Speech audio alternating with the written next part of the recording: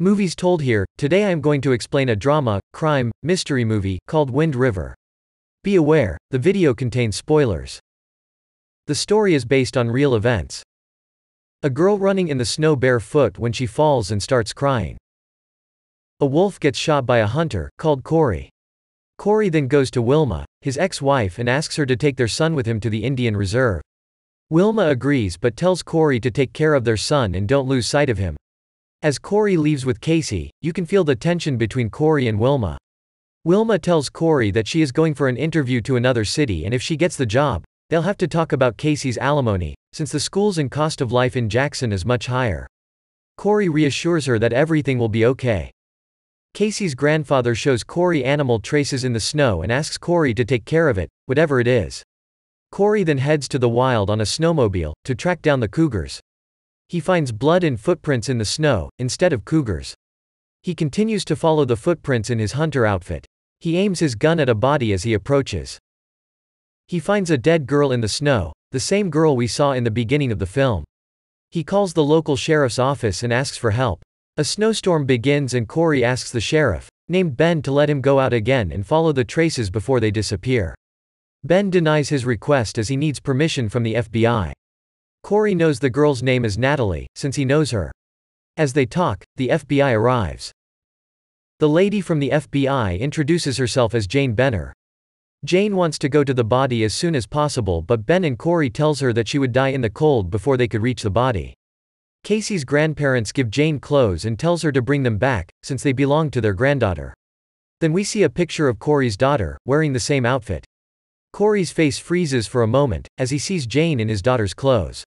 Corey, Jane and Ben head out to the body.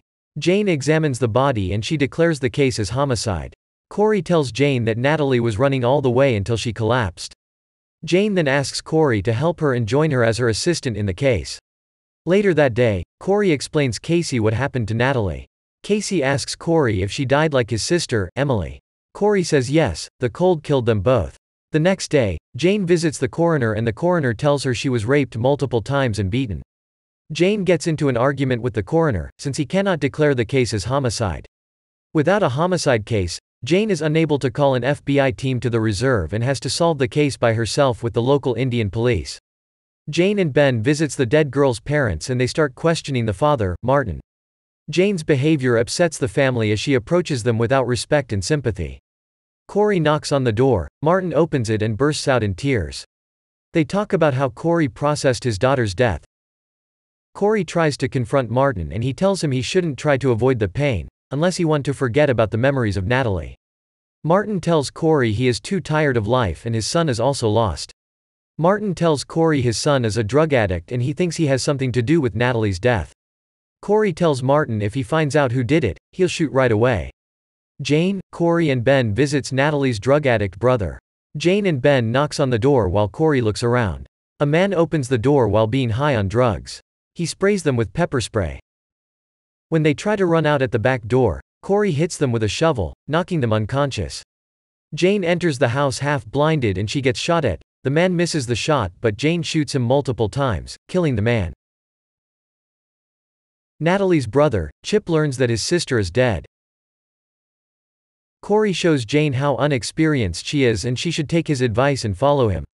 They find a snowmobile trace leading to the place where they found Natalie. They follow the trace until they find another body, naked and frozen. Corey asks to talk to the boys, but Jane refuses since they wouldn't be able to use it on the court. Corey talks to Chip nevertheless. Chip tells him he isn't even an Indian, why he cares about the place. Chip tells Corey he met Natalie's boyfriend, an older guy who is a security guard at the drilling rig. Corey visits Wilma and reassures her it isn't about their daughter, Emily. Wilma shuts the door and Corey leaves. Jane meets up with Corey and tells him the man they found in the snow was Matt, a security guard at the drilling rig. Corey invites Jane in and Corey tells Jane about his daughter Emily. Corey tells her he went out with Wilma for dinner and they left Emily with their son Casey. Emily threw a party while their parents were gone and even people they never met showed up for the party. The next day Corey got a call from Natalie and she told him Emily disappeared. A shepherd found Emily's body 30 kilometers from their home. They couldn't find out much since the wolves teared Emily's body to pieces. After some time, Corey tells Jane that the dead body was Natalie's boyfriend, since Chip told him earlier. On the next day, Corey, Jane, Ben and the local police heads to the drilling rig. Ben feels like they need reinforcements even if only Jane has the authority to act on the drilling rig's ground. The convoy heads to the rig, but Corey takes the high ground with a sniper rifle. When Jane and the police arrives, they pretend they don't know their security guard, Matt, is dead. Jane asks the guards what happened to them, since they have bruises all over their face. The guards lead the police and Jane to Matt's cabin, but you can feel the tension rising in the atmosphere. Corey finds the cougars and starts following them. When he finds the cougar mother dead, lying on the ground, he starts observing the drilling rig. The guard accidentally reveals he knows about Natalie, even though they never publicly announced it. As the guards start to encircle the police and Jane, they all draw guns at each other. Jane tries to calm down everyone, but the sheriff deputy feels like the drill workers just waiting for a moment to shoot them.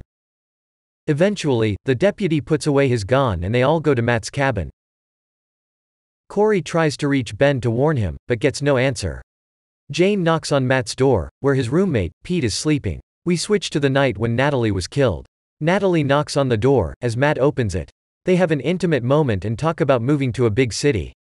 Matt tells a story about how he spent the Christmas at a beautiful small place near Los Angeles. When he was in the Navy, he wishes to move there, instead of a busy city like New York. As they talk about moving there and living a peaceful life, Matt's drunk coworkers arrive from the city. They thought they are going to stay in the city for the night. The drunk Pete starts harassing Natalie and the others refuse to help out Matt. Matt kicks Pete off the bed, but Pete attacks him.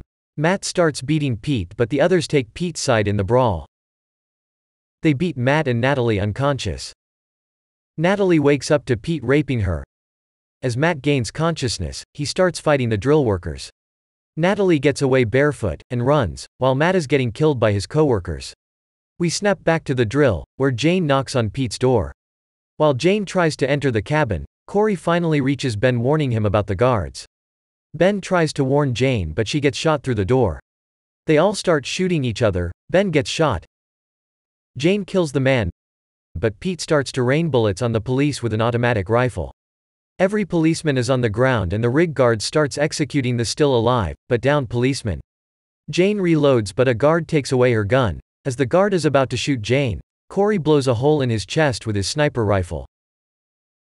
Jane takes cover as Corey shoots down the remaining guards. In the cabin, Corey kills the last remaining guard, leaving Pete alone, who tries to escape through a window. Jane shoots and hits Pete, but he runs off into the wild. Corey examines Jane's wounds and says it isn't lethal, since her vest absorbed most of the impact.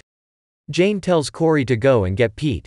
Corey tells Jane he won't bring him back. Jane nods and tells him to get him. Pete, wounded and frightened, hears Corey's snowmobile and collapses to the ground. Corey knocks him unconscious. Pete wakes up far away from his cabin. Corey took off Pete's boots. Pete tries to talk himself out of the situation and Corey agrees. Corey says if he tells everything he will give him a second chance. Pete admits that he raped Natalie and beat Matt to death. Corey, as promised, cuts the rope on Pete's hand and says he can go. Pete starts to run and about 100 meters later, he collapses and starts vomiting blood. So he dies, just like Natalie did. In the hospital, Jane is recovering. Then Corey visits Natalie's father, Martin. In Natalie's room, he finds old pictures with her daughter, Emily, on them. Martin is sitting outside in his death mask. Martin says he was about to give up, but the phone rang. Chip, his son, called him after a year. The film ends with Martin and Corey sitting in silence. Thanks for watching this video. Please, don't forget to subscribe and like the video. Turn on notifications, so you never miss a video.